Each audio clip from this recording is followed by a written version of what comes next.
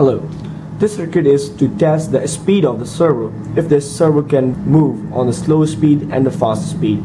We also have another video which checks if the servo can move in clockwise and anti-clockwise direction. You can refer in the description link. So let's test the servo's speed using 555 timer circuit.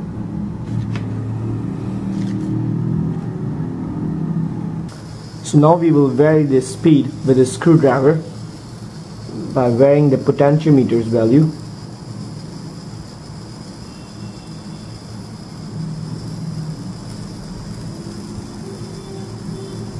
As you can see, the servo speed is fast now and it gets slower.